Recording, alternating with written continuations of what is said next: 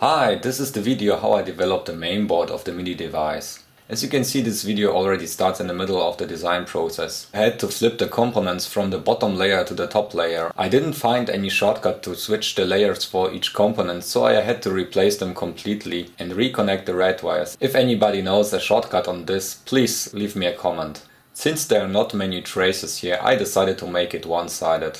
I placed the true hole components like the connectors and the microcontroller on the bottom side and the surface mount devices on the top layer as well as the traces. This will obviously be the copper side of the PCB. This time I did the routing manually. Luckily I didn't need any bridges or vias. I have used this DIP package 80 mega microcontroller since I have some of them on stock. The other components are surface mount since they are small and don't need any drilling. I placed connectors for the power, for the Midi output, for the display, for the multiplexer board and even for the programmer. I also added connectors for the spare IOs. This way they can be used for interface later, like Midi input.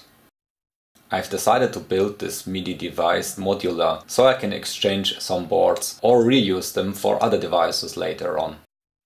Since the development of this mainboard is quite similar to the last video, I will keep it short and uncommented. Just enjoy it. I think the soldering of the SMD devices is quite self-explanatory. See you in the next video where I assemble the complete device.